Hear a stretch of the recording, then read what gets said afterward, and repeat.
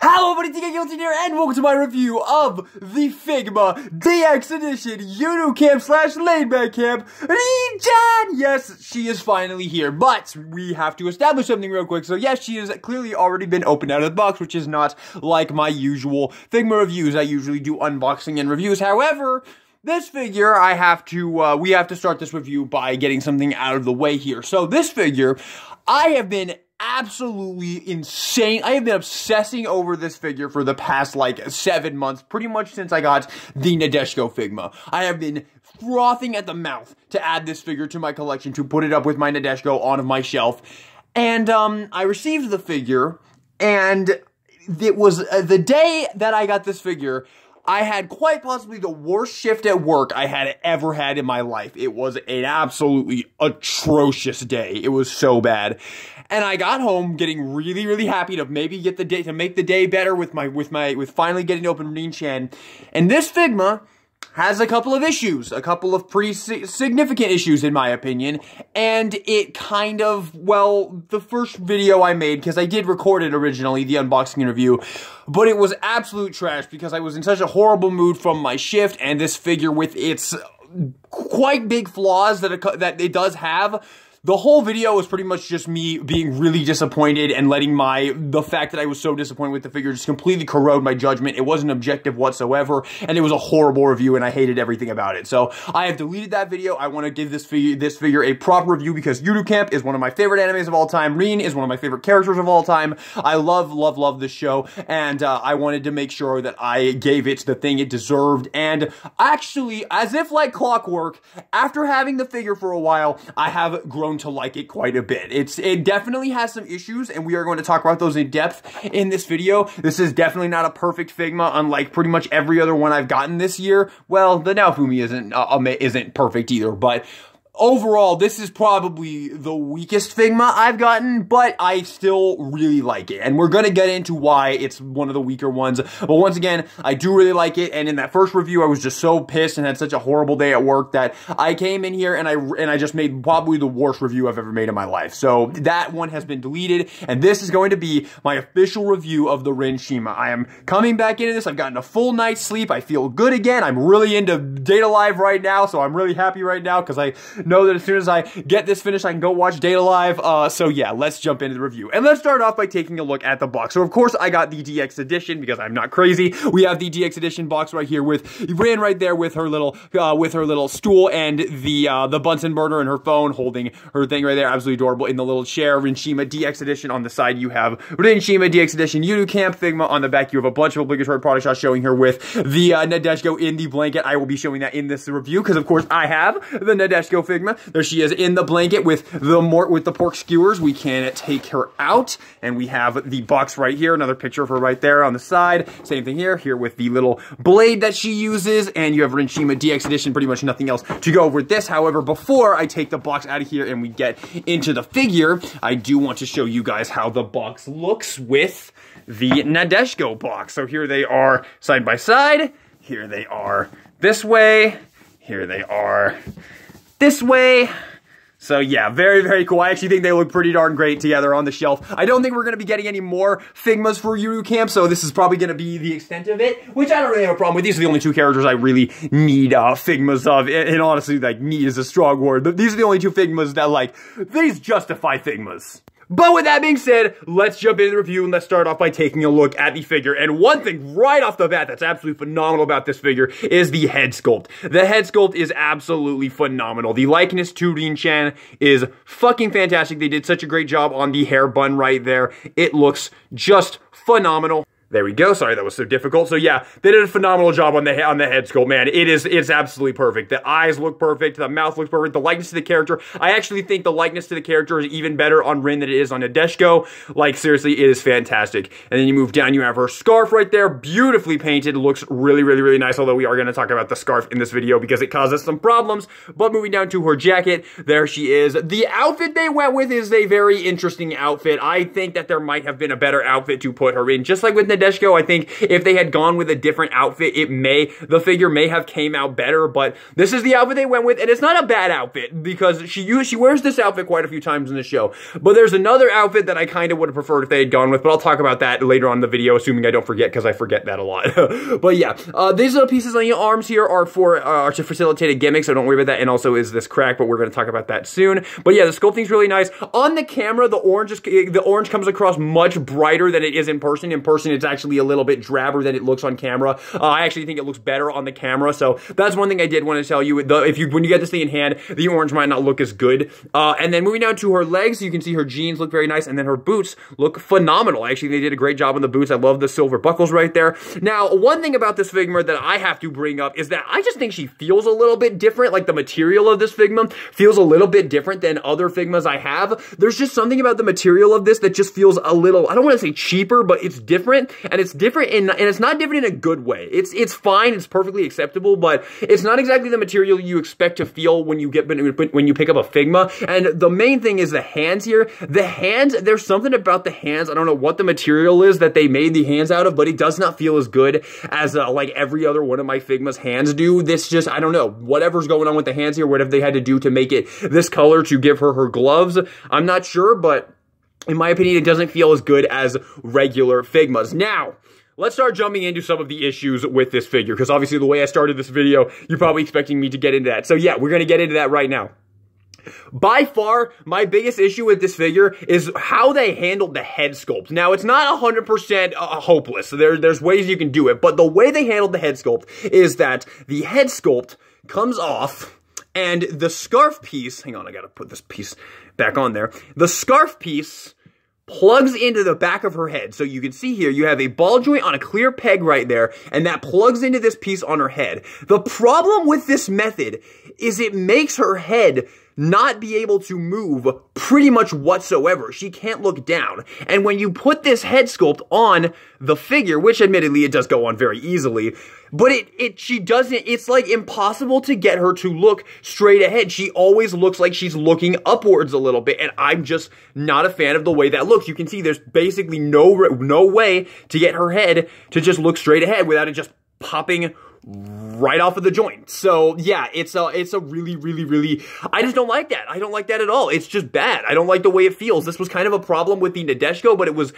forgivable with the Nadeshiko, because with the Nadeshiko, you took the scarf off and you gave her the alternate head and it was done. That problem was gone. But with this one, you can't fix that, because if you take the scarf off, oh shit, I kind of, spoiler, if you take the scarf off here, she stands up better than your average Figma, so that's nice. But if you take the scarf off here, and then you put her head sculpt back on, yeah, it looks so bad. It looks absolutely like this is not even remotely a way you can display the figure. Nobody in their right mind is going to look at this and be like, that looks good. Yeah, that looks like shit. So the only way to do this is to go about it the way that they did it. However, I am going to show you what I have discovered about this figure. I don't know why this scarf piece did not give me a problem before. This piece did not want to come out all the time. But anyway, so that piece plugs into that clear ball joint, and then you plug that on right there, and yeah, she just doesn't want to look ahead, which is kind of obnoxious, honestly. I'm really not a fan of it. This was one of the things I could not stand when I originally made my video.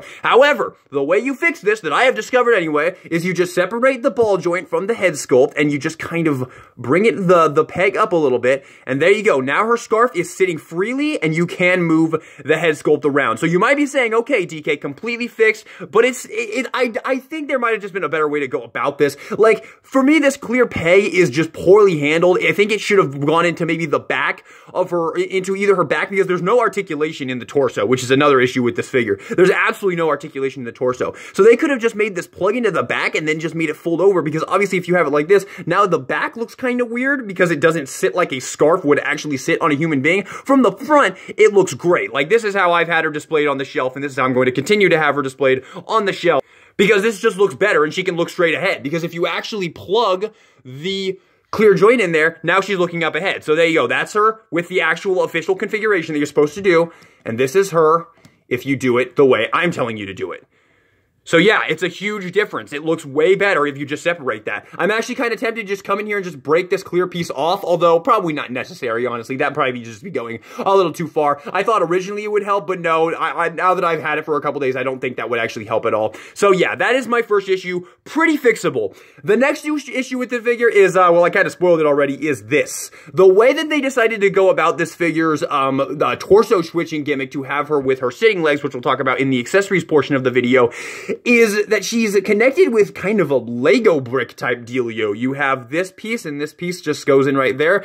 It's not horrible. It does stay in place pretty well. Like, it doesn't just fall off, but if you grab her and you mess with her, this could come off. So it's, I don't know, it doesn't feel as good, and it completely takes away any torso articulation whatsoever. You have no articulation in the torso whatsoever. There's no ball joint, there's no ab crunch, there's absolutely no torso articulation whatsoever. And using that to lean into the rest of the articulation is actually pretty flawed too. She doesn't have a full double jointed bend at the elbow. Her hands are also fairly limited because of the sculpt of her hands. Her legs are fairly limited. They don't go forward very much. You can see right there. They kind of go in before they go forward. Backwards pretty good. They do get a good amount of back. The knee bend is, yeah, also not 100% double jointed, but that's okay. She does have a toe bend, so that's pretty nice. And the ankle pivot also doesn't feel as good on this figure as it does on a lot of other Figmas. It kind of works like a Marvel Legends ankle pivot and not a Figma ankle pivot. So yeah, a lot of issues with this Figma, if you guys ask me. I think it has quite a few things holding it back from being a genuinely great Figma, and I'll spoil it right off the bat, she is not as good as the Nadeshiko.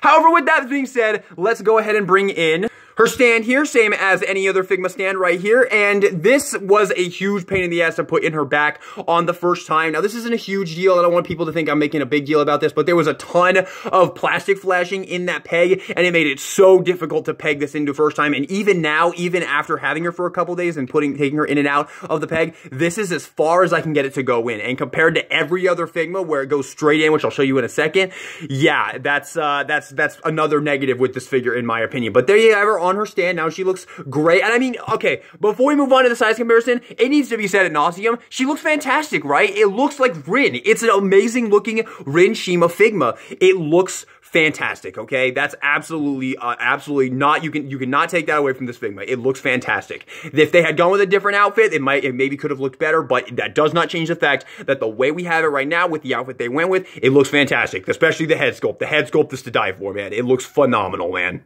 All right, let's get into the size comparisons, and I know, you guys, you're done, you're sick of waiting, let's bring her in. There they are, probably my two favorite fictional characters of all time, really.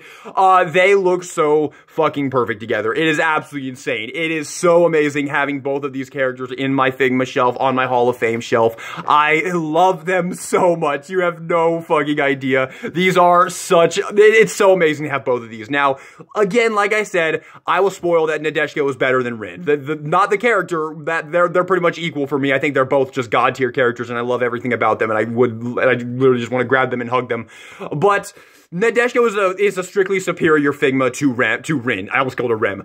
To Rin. And the reason why is, first of all, she has articulation in the torso, so you can get a lot more movement right there. Also, her torso swapping gimmick is so much better executed on her figure as opposed to Rin, where she has that Lego brick type deal. This figure just has a peg that just comes out, and it's really easy to do. It doesn't really, yeah, it just pops right out. I mean, it's making me look bad on camera. I promise you, this is really easy to do on person. So you just pop that out, and then you just pop on the other one. It's really easy, and it allows her to have that torso joint that really makes it that gives her a lot more options in the posing department. So I think that alone makes her a better figure than Rin. And also, Rin has no options with this scarf other than the official way you do it, which I think is just inferior, or the way I show you how to do it, where you unplug the ball joint from the back of her neck. So yeah, that's not a problem with Nadeshiko, because you just use the other head sculpt, and boom, you're golden. You don't have to worry about it anymore. So yeah, that is that. There you have them together, though. They look just fucking phenomenal together. I can't be said enough, man. They look so good. It's so amazing.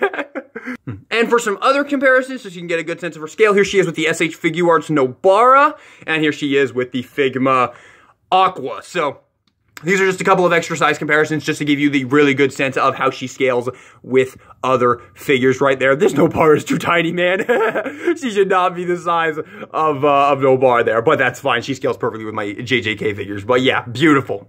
And you know what? I'll also bring in my Chiaki Nendoroid too, because there you go. I'll bring back in Nadeshiko here. There you go. Rin-chan, what happened to Chiaki? Why does she look like a chibi? Why Chiaki? I don't know. Alrighty, let's jump into the accessories, where this figure kind of takes off a little bit. This figure actually comes with some really fantastic accessories, so let's jump into it. Alright, so we'll start off with all of the interchangeable pieces. First up, of course, we get all of her alternate hands right here. So you have a pair of splayed out hands, you have a pair of gripping hands for her phone, and also for her pork skewers. You have one holding a fork, and you have these two for gripping hands that allow you to hold her blade. So very, very cool. Switching the hands on this figure is absolutely fucking snappy. You just pop whichever hand you want to take off, and then you pop on whichever hand you want to put back on. Easy, really easy, painless. It is a fantastic figure in that department. That is always something that's really nice when you get a new Figma, is how easy the hands are to switch, and Rin knocks it out of the park. Very amazing job on the hands there. They just switch on and off so easily, so fluently. I love it. Next up, the alternate faces. We can pop off the front of her hairpiece, and then I like to just grab her by the ear here and just kind of wiggle off the hair right there. The first alternate face you get is this absolutely adorable, disgusted face right here. This is so, so cute. You will be able to have so much fun using this with the Nadeshiko right there. Like, this is just, oh my god, this is just adorable. I'll talk to her later. Absolutely adorable. I love this face. But I have to say, my favorite face that she comes with is definitely her last alternate face, which is, of course, Happy Rin. Oh, that is so freaking cute. My goodness gracious, this is the one I've had her displayed with. Oh my god, it's so adorable. Look at it, look at it, look at it, it's perfect. Oh my god, it's so cute. Alright, next up, you get an alternate head sculpt right here. You get an alternate head sculpt with her hat on, just like with the Nadeshiko, who came with her alternate hatted head sculpt. With this same as well, you can pop this off, and once again, just like before, you can either plug this into that joint, or you can make, in my opinion, the correct decision and just leave the joint unplugged, pop her head on. Just like that, we will go ahead and pop on a face so we don't have absolute nightmare fuel. Rin-chan, what the hell's happening with your face? And we'll go ahead and just plug on the default one. There we go. And there we go. So there you have her with her alternate head sculpt on, where she has her winter hat on. Absolutely adorable. Once again, you do have the option of plugging in this piece, but this piece, I highly recommend you don't do it with this head sculpt, because this one, dude, you can't even make it look even remotely like she's looking forward. Like, she is just straight up looking up with this head, and there's absolutely no way to fix it. So yeah, just take my advice, just pop out the ball joint from the back of the head sculpt, or, you know, pop the whole thing. There you go. Just pop the ball joint out from the head sculpt, and you're good to go. It looks really, really good. Well, it doesn't look amazing. Like, it still doesn't look like it sits naturally, but it looks way better than it did before, in my opinion. And at least it allows you to actually get some movement in the head. So that is the alternate head. That is compatible with all of the faces as well. Next up, you get some alternate arms if you want to have her with her arms in her jacket, which is pretty cool, in her pocket. So you get these alternate arms right here, and they just come like this, and you can just pop off these little caps here that keep the plastic from shrinking. And we just come in here, you just pop them off at this section right here. So you just wiggle these off. A little bit hard to do, but you just gotta pop them off. Come on, there we go. And then you do the same thing on this side. And her head popped off, but you know what? Things happen. There we go. And get that back on there. What is going on here? There we go. There you go. And now we can pop on these arms. So you want to pop this one on, because the way that this works is kind of weird, because they have to like interlock. So you pop that one on, and you plop this one on, and then you have to like bring this in. You have to like make sure that the sculpt like lines up with the jacket sculpt.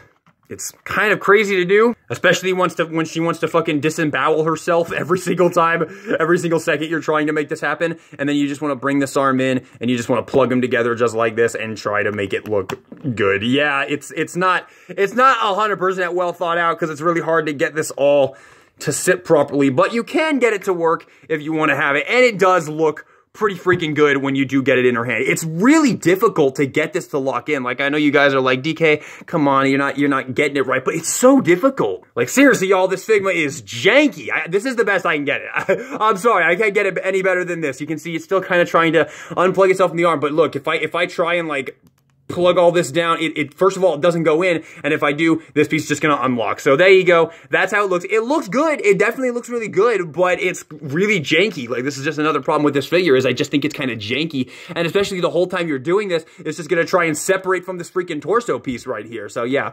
another issue with this figure, just kind of piling on right here, but it still looks pretty good. So yeah, it still looks pretty good, and it definitely, yeah, she's very nice and warm now, so it is still pretty cute. Alrighty, next up, we will go into her final gimmick here. We have her alternate sitting legs, just like with Nadeshko. And what we do, of course, I mean, she's been wanting to do it the whole video. You just pop her off right there, and you have to unplug this, this scarf piece first. And then you have to, of course that came off, and you have to give her the shorter piece that is also included. So this just shortens the scarf by a little bit. I don't know if it was 100% necessary. They could have just included just the short scarf, and I don't think anybody would have really given a shit, but yeah. And then you just plug that on, and that allows you to have full clearance to actually have the scarf in between her legs right there. And there you have her sitting down. Yeah, you don't really need to stand for this. So you have her sitting down right there, and it might look a little bit weird, but moving into her other accessories, you have her chair. Yes, you get her chair. Absolutely adorable. You can see the little poles with the felt wrapped around it. That is absolutely adorable. And you just sit her down in the chair, and that is pretty fucking adorable. Like, I don't think you can argue that is really cute. And of course, you can bring in Nadeshko right there, and you can have them sitting together, getting ready for a camp.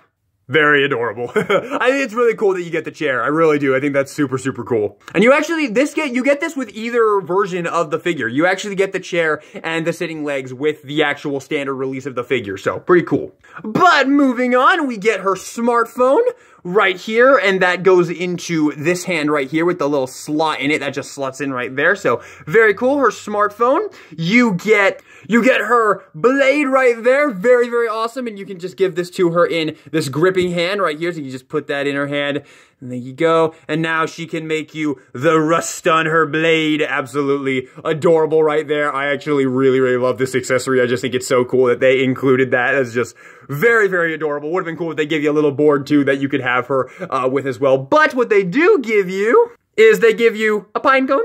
Konnichiwa. Very adorable. So you can just, I don't know, put that somewhere. I don't know, have fun with it. You get a Bunsen burner for her. Very adorable. Solo. Very cute. You get her little camping tray right here. Again, very adorable. And you can just sit the Bunsen burner on it. You get her portable grill that she buys. Look what I bought. Absolutely adorable. Very, very cute. You can just put that all on the tray. It is so cute, man. And this you can combine all these accessories with the Nadeshko's accessories as well if you want to, which is adorable. You get 2 of the pork jowl steaks. You might be wondering why I'm only holding up one, because my other one unfortunately broke because I put it in the wrong hand and the stick snapped. Very unfortunate, very sad, but it still works as like a little like just slab of ribs on the food. So it still works. This one I can still have her holding it. And just to make sure you guys know which hand to put her in, this hand absolutely is the one with the hole right here. This one just kind of slots in right there, okay? So make sure you use that one and not the one with the slit in it, because that's the one that you use for the phone. Then you get her little soup can, her little soup that she makes on Nagano, in one of the very first cooking montages. And if you want to, you can take the food out right there. It's either or, and then you can put that on her Bunsen burner right there, or you can put it in her hand using one of her hands. I'm sure you can actually probably put it in her gripping hand right here. So yeah, you can just plug that into her gripping hand right there, which is adorable. Just bringing more food to the camp.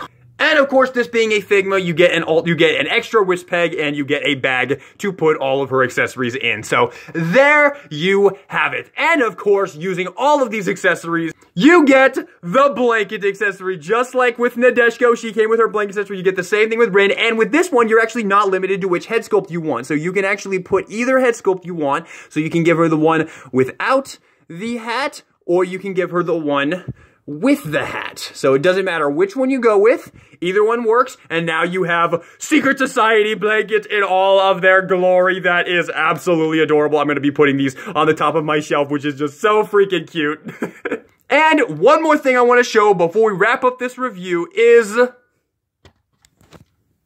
some of the absolutely amazing scenes that you can create using both of these Figma's accessories. And if you take it just a little bit further and you add in some of your own accessories, like this campfire I have from the NECA Ultimate Jason Part 2 figure, you can really create some pretty amazing things with this figure. So there you have it. That is pretty much all of the accessories with Rin-chan. Let's go ahead and jump in to the final thoughts. Oh, also, I feel like I absolutely should point out, just like with Nadeshiko, where you have the blanket accessory and her, you can also, of course, have the blanket accessory with Rin and this. So you do have both of the figures all on your own, which is absolutely awesome. I just love the fact they did that. And, of course, like I said, with Rin-chan, you can use either head sculpt, so you're not even limited as to which head sculpt you can use. Whereas Nadeshiko, you have to have the hatted head sculpt on her blanket accessory, and you can only have the unhatted one on the regular Figma, so. And with that, let's jump into the final thoughts on the Figma Rin Shima. Even with all of this figure's flaws, the fact that the torso has no articulation whatsoever and likes to fall apart, kind of, the arms not really working the best, the alternate arms with the pocket not really working the best, everything with the head sculpt. Honestly, even with all those problems, I still really like this Figma. I'm very, very happy with this Figma. Although, I'm just gonna end this by saying that I feel like that a Rin Figma could have been better if instead of doing what they did, they had chosen to put her in the outfit that she has on in a lot of her scale figures. Go look at the scale figure by Wing. She has the outfit she has in that one is one she wears a lot in the show, where she kind of has like a poncho kind of deal going on, and I love that outfit, and it's one that you see her in so much, and I think that would have made a perfect Rin Shima Figma outfit. I think that's the outfit they should have went with, personally. I just think that was the right one to go with. They could have put joints in the scarf. It could have looked absolutely phenomenal. I really think that would have been a better choice. However, this is what we got, and after having her for a bit, after ironing out all of the flaws, figuring out how to kind of work around the head sculpt and whatnot, I really like the figure. I'm really, really, really happy with her. I'm really happy to have her with Nadeshiko. It absolutely needs to be said, though, that she is not as good as Nadeshiko, and she's not as good as a lot of the other Figmas I have. Like, she's probably, honestly, factually, just one of the weaker Figmas I have because of all of her flaws. Like, really, when you get her in hand, you're gonna see these flaws, and you're gonna be like, oh, man, yeah, she's not perfect, is she? She's not perfect, but not everything has to be perfect, even though it's Yuru Camp and it absolutely deserves it. But, you know, I also want to use that to obviously take into account that, yes, Max Factory, it's really awesome that you made these figures, that you made Rin, that you made Nadeshiko for us absolutely massive Yuru Camp fans. There's not too many of us. We're a pretty rare species of weeb, but because a lot of people have not watched this show, and that is absolutely criminal because this show is just phenomenal. I love Yuru Camp so much. This show is fucking amazing. 10 out of 10. Phenomenal show. One of my favorite animes of all time. If you haven't watched it, oh my god, watch it. It's so fucking amazing. You will love every single second of it. And it's really awesome that Max Factory gave us these two Figmas. I don't expect they'll give us any more. I'm pretty sure these are the only two we're going to get. And honestly, I'm fine with that. Even though, I mean, I love other characters in the show, but these are the only two that I really think are, that the fact that we got these is more than enough. I'm so happy we got these. And yes, thank you very much, Max Factory, for these. Even though Rin has a few issues, if you have Nadeshiko, 100%, I would still probably recommend getting her. You might be able to wait, though, because Nadeshiko went down in price significantly after releasing. So, like, she was 150 when she came out, just like Rin, and then she dropped to like 100. Like, I got her for 100 in the same year she came out. So, yeah, if you wait on Rin, you'll probably be able to get her for a cheaper price as well. That's not a guarantee. I'm just saying, if you wait on her, you might be able to get her for a bit more of a deal. But even with that being said, I think the Rin Figma is well worth getting if you're a big Yuru Camp fan like me. And yeah, I was disappointed with her originally, but honestly, I've really come around to her. Even with her flaws, I'm very, very, very happy with her, and she might make it onto my end of the year list. So there you have it, my top 10 of 2022, my top 10 of 2022 list. So yeah, there you have it. That is my review of the Figma Rin Shima. Let me know all of your thoughts in the comment section down below, everybody. What did you think of my review and of the Figma Rin Shima? Do you agree with everything I've said? Do you not agree with anything I've said? Hey, let me know all of your thoughts. And yeah, with that being said, this is DK Guillotine, signing out. Rin-chan! Rin-chan!